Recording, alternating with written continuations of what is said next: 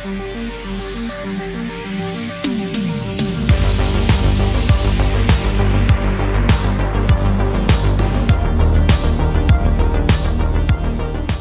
right, good morning, everyone. I'm here to talk to you about modular and accelerating the pace of AI. You know what GenAI is. I'm not going to tell you all about this. Let me tell you one of the things I think is really cool about it, and very different than certain other technologies, is that it's super easy to deploy. There's lots of great endpoints out there. There's a lot of good implementations, a lot of ways to make it super easy to build a prototype and get going very quickly. But despite all the availability of all these different endpoints, sometimes you do have other needs. Sometimes you might want to go, and control your data instead of sending your data to somebody else. Sometimes you might want to integrate it into your own security because you've got your critical company data in your model and you don't want to fine-tune it somewhere else. Sometimes you want to customize the model. Like there's research happening all the time, right? A lot of things in building proprietary models that work best for your use cases can make your applications even better. And of course, the inference endpoints are expensive, and so sometimes you want to save money. Sometimes there's hardware out there that's really interesting, and you want to explore out from the mainstream, and you want to go do this. And if you care about any of these things, what you need to do is you need to go beyond the endpoint. And so how do you do that? Well, many of you have explored this, I'm sure. The answer is shifted. It used to be that we had things like PyTorch and TensorFlow and Caffe and things like this, but as inference became more important, the world shifted. First we got Onyx, TensorRT, things like this. And today we have an explosion of these different frameworks, some of which are specific to one model.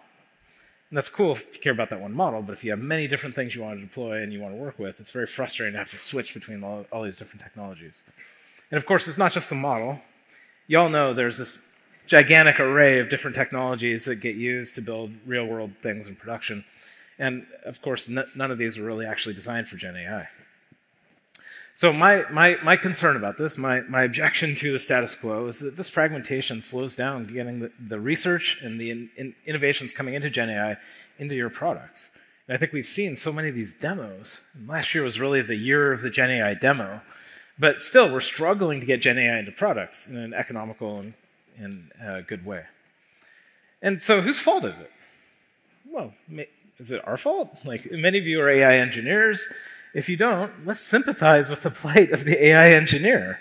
Because y'all, these folks, they're building this, have new models and optimizations coming out every week, right? Every product needs to be enhanced with GenAI. This is not like one thing. We're getting dumped on, and there's so much to do, we can't even keep up. There's no time to deal with new hardware and all the other exciting new features.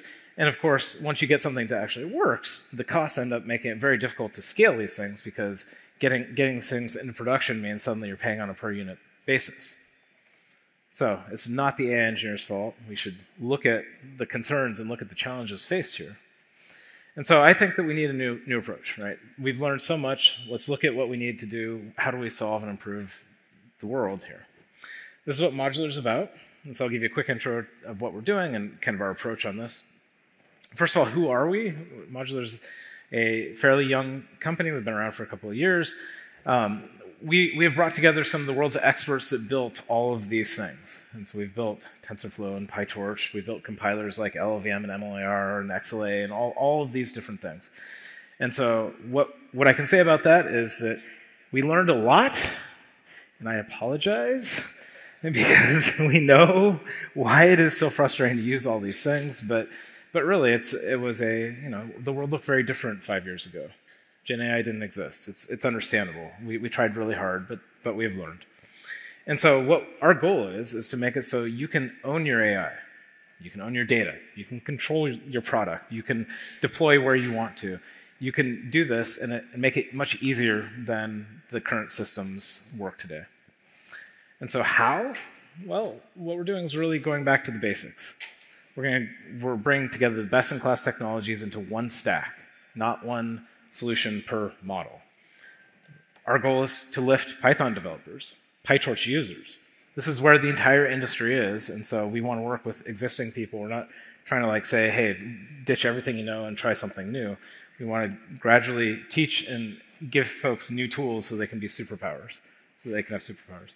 And finally, so I spent a lot of time at Apple. I want things that just work. Like, you want to build on top of infrastructure. You do not want to have to be experts in the infrastructure. And this is the way all of this stuff should work. And unfortunately, it's just not the case today in AI. And so at Modular, we're building this technology called MAX. I'll explain super fast what this is. MAX is two things. One is an AI framework, which I'll spend a bunch of time about. The AI framework is free, widely available. We'll talk about it today. The other is our managed services. This is how Modular makes money, very traditional. We're not going to spend a lot of time talking about that today. And so if you dive into this AI framework, well, we see it as two things. It's the best way to deploy PyTorch. It's also the best way to do Gen AI. And both halves of this are really important. And Max is currently very focused on inference.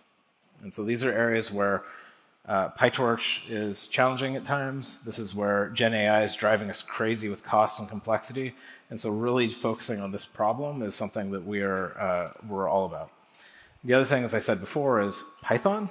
So we natively speak Python. That is where the entire world is. We also have other options, including C++, which we'll talk about later. So how do we approach this? Well, as I said, we work with PyTorch out of the box. You can bring your models, your model works. We can talk to the wide array of PyTorchy things like Onyx and Torch script and Torch compile and like all this stuff. And so you can pick your path, and that's all good. If you want to go deeper, you can use native APIs. Native APIs are great if you speak the language of KV caches and page detention and things like this, and you care about pushing the state of the art of LLM and other Gen AI techniques. That's very cool. And also, Max is very different in that it really rebuilds a ton of the stack, which I don't have time to talk about, but we do not build on top of cuDNN and the NVIDIA libraries and on top of the Intel libraries. We replace all that with a single consistent stack, which is really a different approach, and I'll talk about what that means later. And so what you get is you get a whole bunch of technology that you don't have to worry about. And so again, as a next generation technology, you get a lot of fancy compiler technologies, runtimes, high performance kernels, like all this stuff in the box, and you don't have to worry about it, which is really the point. Now, why would you use Max? So it's an AI framework. You have one, right? And so there are lots of different reasons why people might want to use an alternative thing. For example, developer velocity, your team being more productive. That's actually incredibly important, particularly if you're pushing state of the art. But it's also very hard to quantify. And so I'll do the same thing that kind of people generally do, is go and talk about the quantifiable thing, which is performance. And so I'll give you one example of this. We just shipped a release that has our int4, int6, K fancy quantization approach. This is actually 5x faster than llama.cpp. And so if you're using llama.cpp today in cloud CPUs, this is actually a pretty big deal. And 5x can have a pretty big impact on the actual perceived latency of your product and performance and cost characteristics. And the way this is possible is, again, this combination of really crazy compiler and technology and other stuff underneath the covers. But the fact that you don't have to care about that is actually pretty nice. It's also pretty nice that this isn't just one model. This is, we have this make it easy to do int4 technology, and then we demonstrate it with a model that people are very familiar with. And so if you care about this kind of stuff, this is actually pretty interesting, and it's a next generation approach to a lot of the things that are very familiar, but it's also done in a generalizable way. Now, CPUs are cool, and so I mean, so far we've been talking about CPUs, but GPUs are also cool. And what I would say and what I've seen is that the CPUs and AI are kind of well understood, but GPUs are where most of the pain is. And so I'll talk just a little bit about our approach on this. And so first, before I tell you what we're doing, let me tell you our dream. And this is not a small ambition. This is kind of a crazy dream. Imagine a world where you can program a GPU as easily as you can program a CPU in Python. Okay. Not C++, in Python. That is a very different thing than the world is today. Imagine a world in which you can actually get better utilization from the GPUs you're already paying for. I don't know your workload, but you're probably somewhere between 30%, maybe 50% utilization, which means you're paying for like 2 to 3 times the amount of GPU that you should be. Right? And that is understandable given the technology of today, but that's not great for lots of obvious reasons. Imagine a world where you have the full power of CUDA. So you don't have to say there's a powerful thing and there's an easy-to-use thing. You can have one technology stack that scales. Well, this is something that is really hard. This is something where NVIDIA has a lot of very good software people, and they've been working on this for 15 years. But I don't know about you. I don't run 15-year software on my cell phone. Like, it doesn't run BlackBerry software either. And I think that it's time to really rethink this technology stack and push the world forward. And that's what we're trying to do. And so how does it work? Well, it's just like PyTorch. You use one line of code and switch out CPU to GPU. Haha, we've all seen this, right? This doesn't say anything. I actually hate this kind of a demo because the way this is usually implemented is by having a big fork at the top of two completely different technology stacks, one built on top of Intel MKL, one built on top of CUDA. And so as a consequence, nothing actually works the same except for the thing on the slide. And so what Modular's done here is we've gone down and said, let's replace that entire layer of technology. Let's replace the matrix multiplications. Let's replace the fused attention layers. Let's replace the graph thingies. Let's replace all this kind of stuff and then make it work super easily, super predictably, and let's make it all stitched together. And yeah, it looks fine on a slide, but the slide is missing the point. So if you are an advanced developer, and so many of you don't want to know about this, and that's cool. If you are an advanced developer, like I said, you get the full power of CUDA. And so if you want, you can go write custom kernels directly against MAX, and that's great.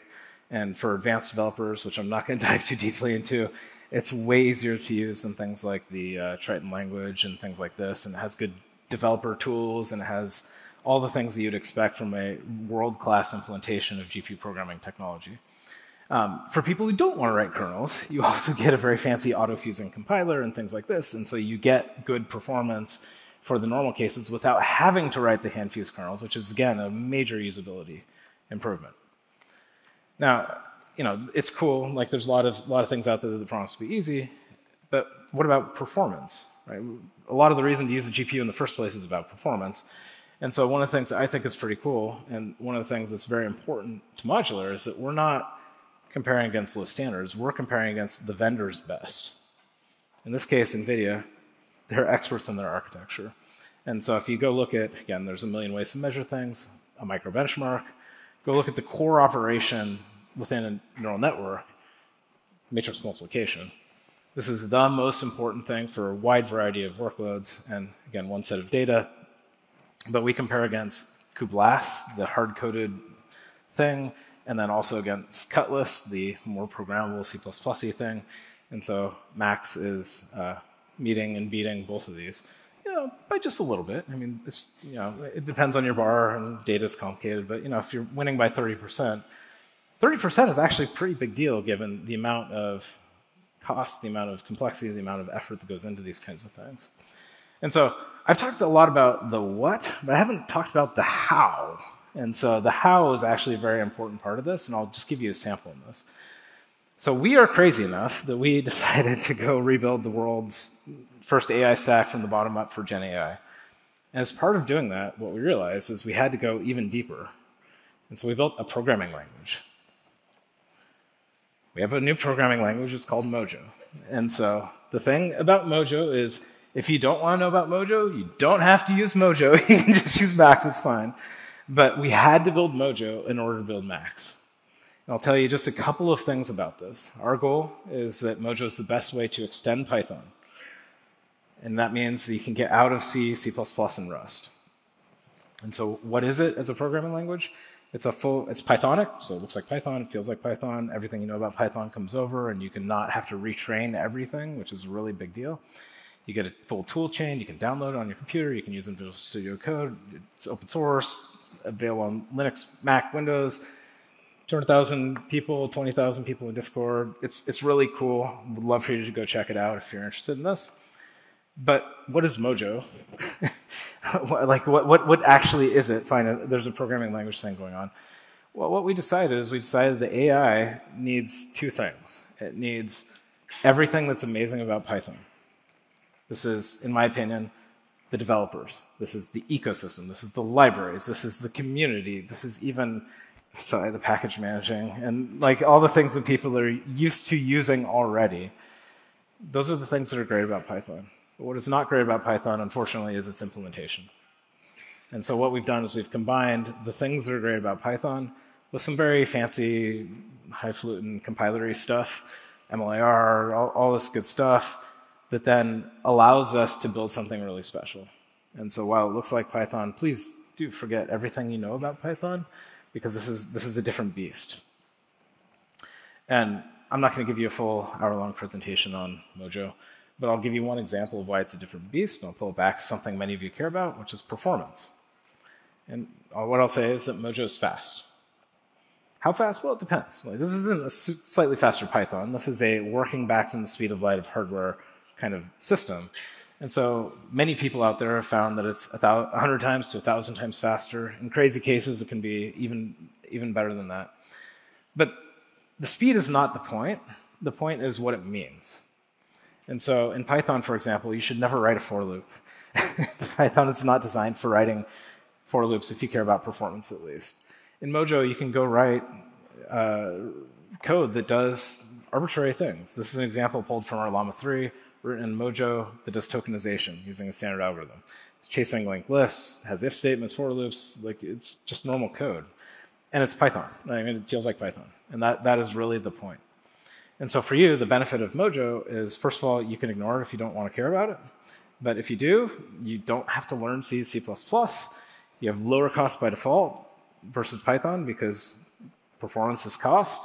It means that as a researcher, if you use this, you can actually have full stack hackability. And if you're a manager, it means that you don't have to have people that know Rust on your team and C++ and things like this. You can have a much more coherent engineering structure where you're able to scale into the problem no matter where it is.